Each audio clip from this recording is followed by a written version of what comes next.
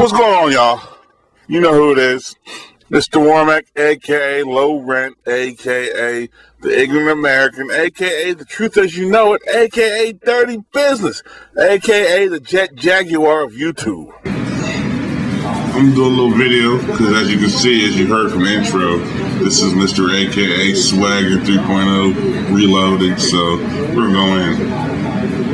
And I'm going to talk about a subject, you know, that's like a world. This is world. This is my this channel's a world channel. If you don't like it, I don't care. I'm not going to talk about strictly black issues. You don't know why? Because you don't fucking listen to any of those. So I'd rather go bang my head off this fucking wall right here than fucking talk about it all day. Anyway, so let's go. I want to talk about. You thought Obamacare was bad. Listen to this now. Over in China, you know, there's been attacks on doctors and nurses. Some have been, you know, some attacks resulted in death. And this is it led the Chinese government to make plans to beef up securities around hospitals and medical centers. You know, the attacks are caused mostly by the cost and the low quality of patient care. Now, here's the problem they do that with. In China, as you can figure, if you get it's the cost, and it's the cost. If you give doctors more than, you know, basically it's like bribery. If you can bribe them, you expect them to come out with a clean bill of health. And a lot of times they weren't really bribing them. They were paying them more. They were getting their bribes, but their family member was dying. Now, you run that emotion. Looks high already, where, you know, you're already nervous that you got a family member in the hospital, so you know it's a serious situation.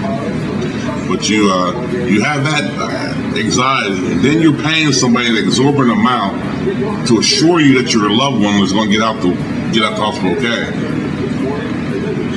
Then you add in the hard to access medical treatment to begin with.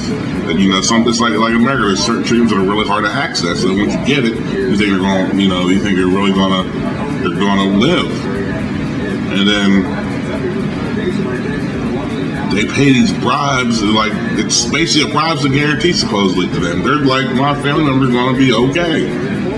So, and then the disaster happens, and they die, and then you're like, if it was me, I'd probably do the same thing. I'm like, hold up, motherfucker, I paid you all this money. You assure me, you know, you ain't get my money back. Somebody gotta go. That's how it is. If you in that life, I can understand that.